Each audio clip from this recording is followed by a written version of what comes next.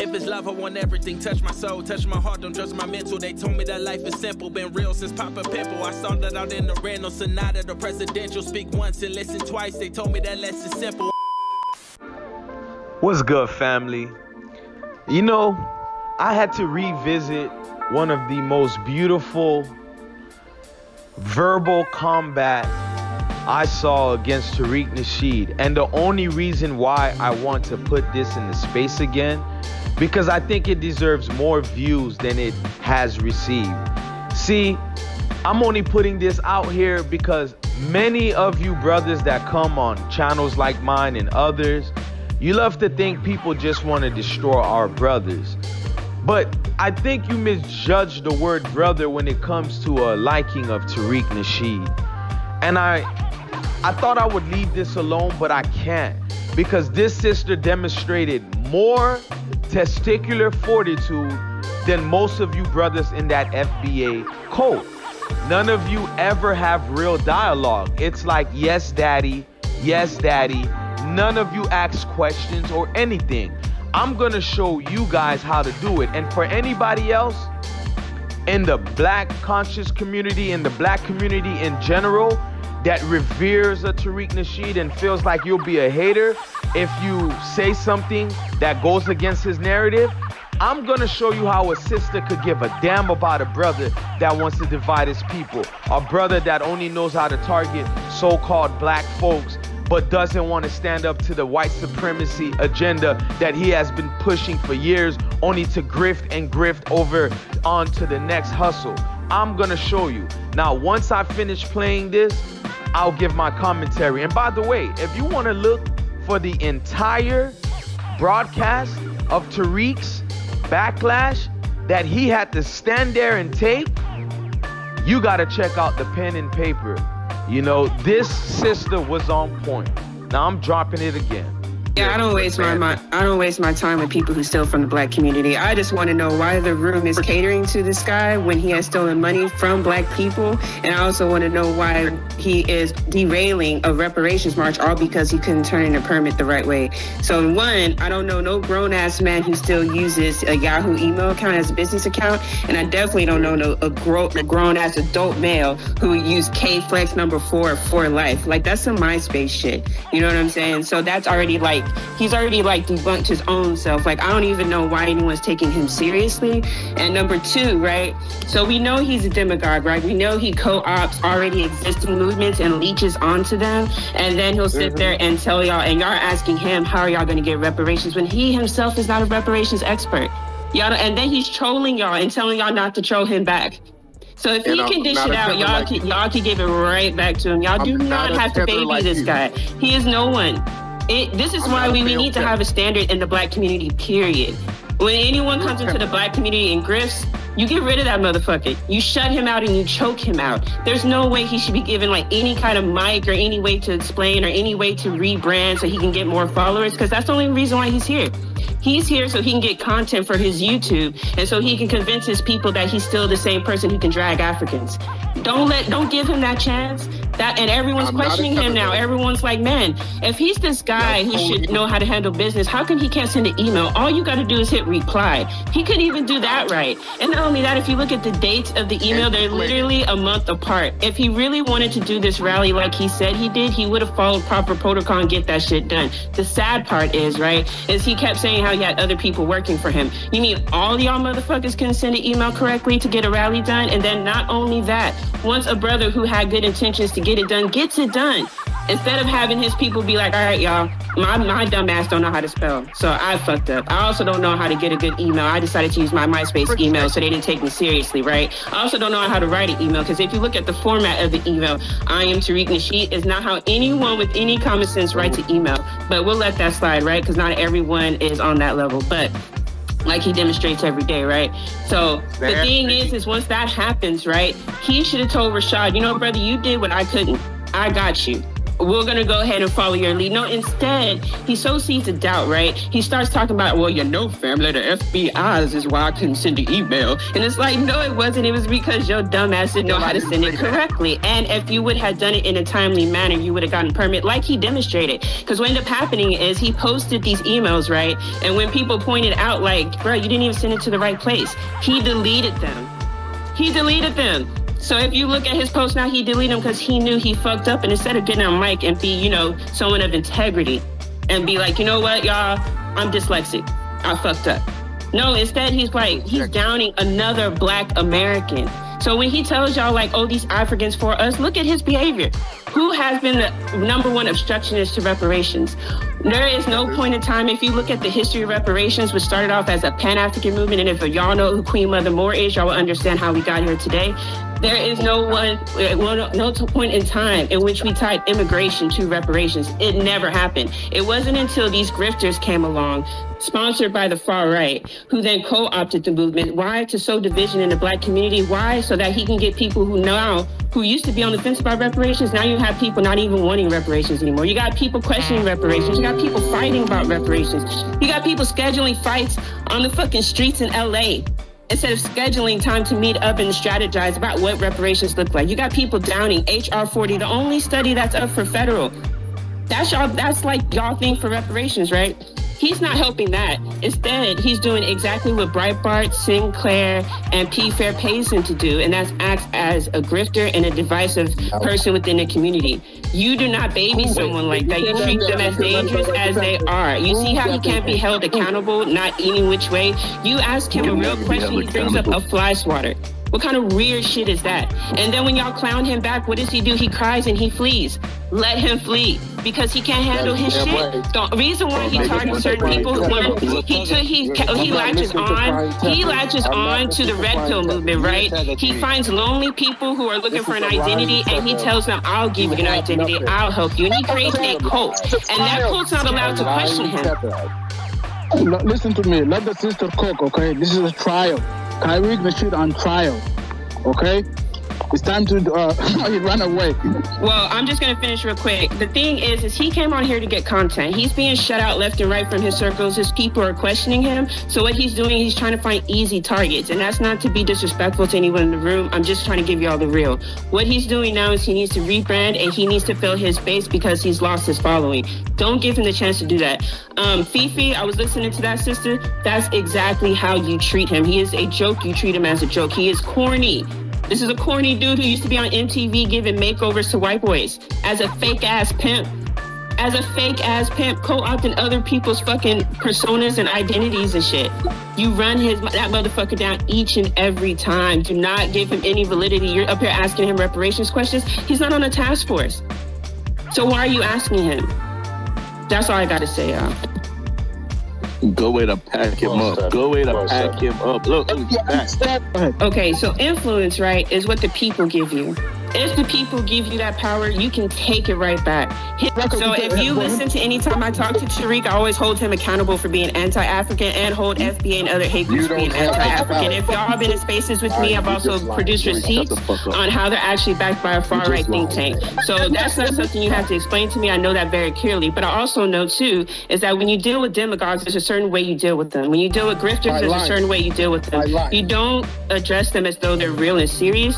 You embarrass them. You put your foot on their neck and you choke them. You hold them accountable for the hurt they've done to white people. Tariq actually had a live where he said that, yo, family, I'm going to tell you right now is that, black white supremacists that came at me and they offered me money, family. I didn't take it in the way I take it is when I start shitting on Africans. He literally told it years ago that if he starts shitting on black people and causing that division that he posted, he also made a post to say that the strategists, the NSA strategists, that they said that they had a strategy to divide Africans and black Americans. Now fast forward to 2022, and what is this agent doing? Dividing Africans and black people. And not only that, but he has muddied the waters to reparations. If you look at CNN, Don Lemon, and this cracker was on there, she used a talking point that Tariq Nasheed started pushing just a couple years ago, right? When Don Lemon asked her about reparations, her response was that why should we pay reparations when Africans sold other Africans into slavery? Understand how important that is, because this was already debunked from Pan-Africans who are fighting for reparations decades ago. Like, we had killed that argument. Queen Mother Moore, W.E. Du Bois, and he always says whining, right, because he can't produce facts. But he also said that Harriet Tubman is not considered FBA because she decided to be free from slavery. Understand, this dude is nothing but a liar. He has no validity. This dude don't even read. Like, the shit he says is so wrong and easily debunked, and that's weird. Why are y'all calling this brother a historian who don't know any historical facts? Like, come on, y'all. This is a guy, right? He says he charges y'all up and sends his minions.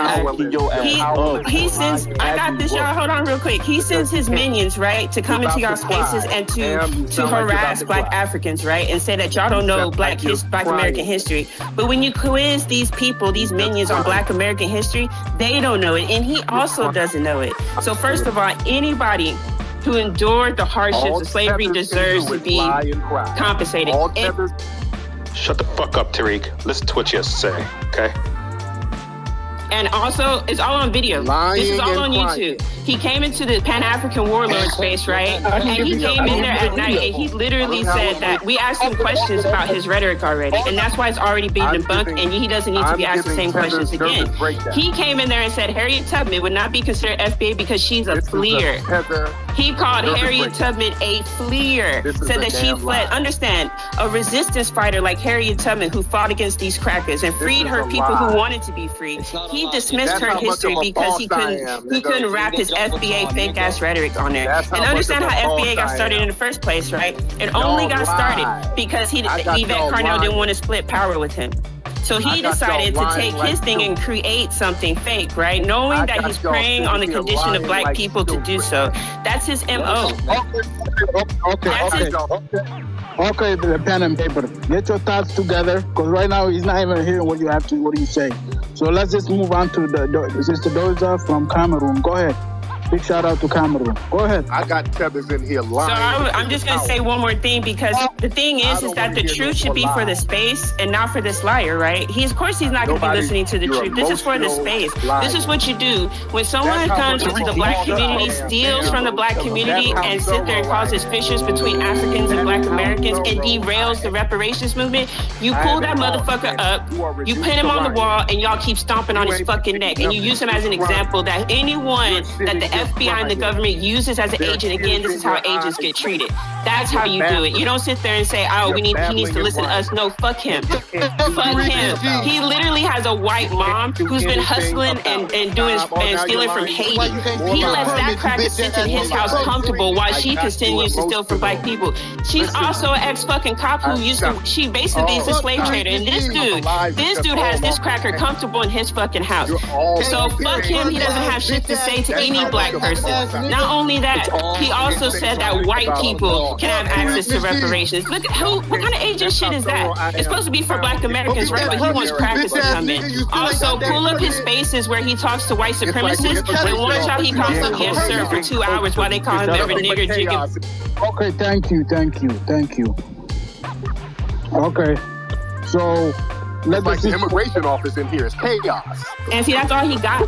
He sounds like a whole ass cracker. He sounds like someone who sucked Ben Shapiro's dick. And that's what I'm talking about. Y'all don't hear that white supremacist in him? Fucking he's on the white supremacy. He's a fucking weak ass bitch. And that's how the fuck you treat him. He already revealed himself for what he is. No self-respecting Black man talks like that. Malcolm X already told us to watch out for these weak fucks like this. That these weak fucks come in here, they co-op movements. He literally, while we were at the height of police brutality uprising, he was in his basement on a fucking microphone talking about how these protests don't work.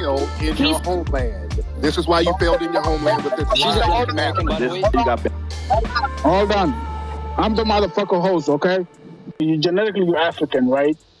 Mm-hmm. Okay, so does that mean you're African?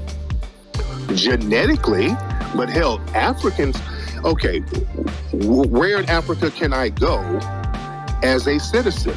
Because they don't accept me as an African over there. I can't go to some country over there if I don't have $50,000 or more and say, hey, I'm your brother, let me in this country as a citizen. None of those countries allow me over there with easy citizenship. So who am I accepted by in those African nations as a national or as a citizen? What's been happening, sir? Tell us what's happening, Tariq. Why are you going to the small spaces? You never be interacting with nobody on the app but your spaces. What's happening now? You lonely, honey? What's going on? Yeah, it's early in the afternoon, so I'm just chopping it up, just saying hi to people and just reaching out. Since when did you start caring about us little people? You've been doing your thing. You're little, but your forehead is big, so that's the only thing that matters. I seen your baby mom's face, so I know you're not talking about my forehead. Oh, and I seen her asshole too, and her pussy as well, because she used to be a stripper. Love it. Remember when you wanted to be a rapper, but you couldn't get the deal, the little mixtape on YouTube, the woman that's, her ass is up in the air and got a little G-string? Yeah, baby. So let's not talk about foreheads right now, because my forehead is a lot smaller. You see? No, Dr. Kaba. Tariq does tend to always drag people out, talk about us, women, African men in his spaces. So I think it's always, it's fair. He never sticks to the title. As you know, it's always a clickbait, right? An opportunity to drag black people, Africans, to cause hate, right? So one of the things I found out, Dr. Abbas, that he has done is he actually admitted, in a space that he got his heart broken by Eritrean girlfriend, and that's one of the reasons why he calls us tethers and hates Africans. So can you go on the record confirming that? Because I do have a witness. You still don't know you still don't know where Djibouti is located, and is that what you're saying? Last time I spoke to you, I told you I was from Djibouti. You didn't even know where the fuck that was, but you're wearing a suit and tie and you're acting all educated, writing all these fake books. Right, well, stealing from other people's material, right, and then claiming it as yourself. That's an infringement of copyright. Do you have any cases impeding against you for stealing people's information and using it as yourself, Mr. Tariq Nasheed? No. Were you flipping tricks like your wife was in the strip club? No. She was out here. You married and procreated with a woman who had literally all these type of dick inside of her ass and her pussy hole. So I'm just wondering, you married that. You married that. Why would you want to procreate with a stripper? Why would you want to procreate with a woman that had nutted inside of her? All these men have nutted inside of her. She has swallowed so many semen. And you decided to marry her and wife her. So that woman at Motel 6 happens to be the stripper that been sucking you off for years. And she sucked that dick so good that you decided to put a ring on it. Because you come from an era where you can turn a hoe into a housewife, right? That's the era that you come from, because you're older than me. You were born in the 70s, baby. Right? So I don't know if you want to talk about your criminal record. I don't know if you want to talk about the fake-ass museum that's looking at, like, it's at some daycare center, the recent sex tape in the timeline. There's just so much to talk about, Tariq. But the last person you should be speaking on is my grandmother. And you see, the difference between Dr. Abbas and myself is we happen to be Africans and we're united, and we don't fall for divide and conquer. So when a woman speaks to you, especially an African woman, you're not going to jump over her and say, I want to talk to the man, because you see in your spaces, you have demasculated black African men. Correct? So therefore, you're going to speak to this alpha African woman, and you decided to come into our space, which means you are going to play by our rules and you're going to play by our command. You see what I'm saying? This is a panel. This is not like, we're not going to treat him like some fucking prophet. He shits and pisses like the rest of us. Who the fuck is this motherfucker? Do you know what the fuck my father did for black people? You motherfucker, you disgusting piece of shit. Do you know who the fuck my father that gave birth to me did for the black community? More than the fuck shit that you did. With your fucking cocaine crackhead and your criminal record history, marrying a fucking stripper, and I'm gonna be the new Malcolm X. You disrespected Malcolm X. You disrespected the fucking black history and the legacy of black people who died, and who are fucking aggrieved by the deaths and the trauma that's fucking happening in the United States of America, that are angry and sick. And you made a mockery of these of people that have died because you're pretending to be another bootlegged version of Malcolm X that happens to just be on crack and smoking fucking Xanax. Yeah, you're a fucking coon. Yeah. That's what the fuck you are. I'm gonna call ICE. Nigga, you don't work for the fucking immigration. What the fuck do you think? In Mortal Kombat, we call that a fatality. And while I'm not into the whole, not refraining, or rather having discipline with your emotions, I understand with the sisters, it's quite all right when she's using passion. That was passion. A lot of you guys will say she was out of control, because I saw that in other people's spaces on the same content, and they were saying she was out of control. missing every key point she was hitting your boy Tariq with. Every key point she was combating him with. Because it's to the point, a brother like him who refuses to engage in proper dialogue, who only has comical deflection tactics, you slaying that boy with verbal combat. You show that boy he is not welcome in any space unless he pays restitution. Restitution in being humbled, restitution in apologizing, restitution and doing some of the damages he's caused. If he's not repairing that, you don't give that boy an iota of a chance to speak. This is how you flame a grifter like Tariq Nasheed. And folks, all I can say is bravo. Bravo to the sister. Bravo to you if you took the chance to hear this. And if you heard this already and just wanted to, refresh yourself and hear it again, bravo to you, because this is how you do people in our community who is the problem. The boy had Vivica Faded Fox in his so-called storefront church. Now y'all think the brother made it. You think the brother, is worthy of the 1.5, whatever it was, millions he received. Because Vivica Fox on that old, coon show that has nothing but old women that has been nothing of help in the black community. Vivica Fox came out. Wow.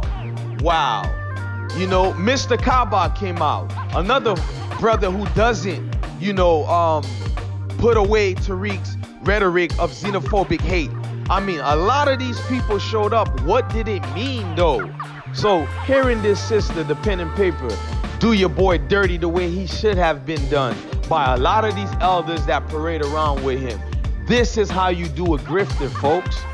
That was it, man. It's your boy Gravitating Away TV. I feel like I gotta come out with something heavy, man, out here in this space, man. I feel like that fueled me up. If my sister's going this strong, forget those of you that come in my channel asking me why I do this, why I do that. If you don't like it, go make your own channel. Go make your channel and keep perpetrating this rhetoric your daddy Tariq been doing. Let's see how many people really gonna rock with that. I'm out, y'all.